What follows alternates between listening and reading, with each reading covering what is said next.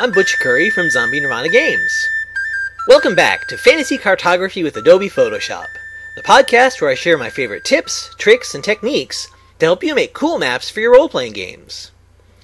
After a regrettably long hiatus, I'm finally able to make some time to get back to recording some new episodes. As you might have noticed, my usual Photoshop 7 screen has been replaced with a spiffy CS3 version. My family's still in the process of moving, so the PC I normally record on is packed away.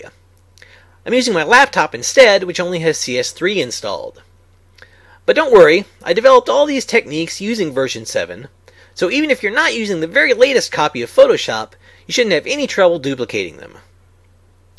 For the next few episodes, rather than work on a specific map, I'm going to cover some different basic techniques that you can use in a lot of different ways. Once I get things settled down, we'll get back to our regularly scheduled program. Now let's get started. I get a lot of folks asking how to go about using some of these techniques if they don't have a graphics tablet. To show you what I mean, I'm going to zoom in here on this map. This is just one I'm working on for a map pack that I'm releasing next week. And if you look in close here, you can see that these hills have these little ridge lines around them that start off thick and end up thin. And you might think that the only way to create those would be with a drawing tablet, like a Wacom.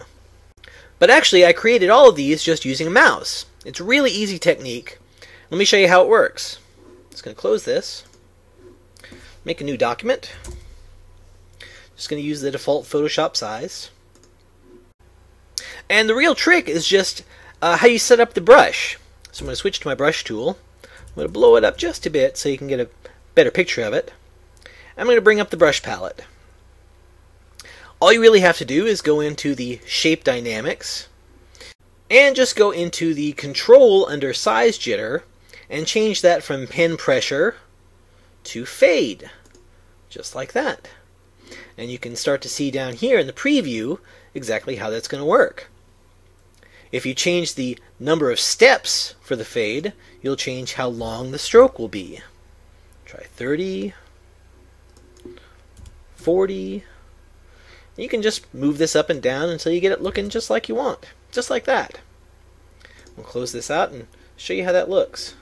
Just like that, just with the mouse, you can create those kind of ridge lines. These are very nice and uniform looking. If you want to give them just a little bit more wiggle, you can just go into your brushes again and give it just a little bit of scattering. It doesn't take much, only about 10% or so. And that just gives it a little bit more of a hand-drawn, shaky look. Just like that. Now, if you want to automate this even more, there's a really easy way to do it. We're going to create a new document. This time we're going to make it 1 inch by 1 inch. We're going to push the resolution up to about 300. Now, using this same brush that I just used, I'm going to make a single stroke, just down like that. And now I'm going to turn this stroke into a brush. Just going to come up here to Edit. If I was using the older version of Photoshop, I'd select Create New Brush. But here in CS3, it's Define Brush Preset. It's the same thing, though. And just hit OK. Now I can close this. I don't need it anymore. Coming back to here, I'm going to shrink this brush down just a bit there. And I need to go into the brush settings again. Now I'm going to go to Brush Tip Shape, increase the spacing quite a bit, just till it looks good, right about there. And I want to go into the Shape Dynamics, turn off the Fade control there, but I want to set the angle jitter here to direction. And now you can see that if we stroke, it changes the direction based on which way the mouse is going. Now this is kind of hard to control just with the regular mouse. Another way to do it, shrink that brush down just a bit more, is to use the pen tool.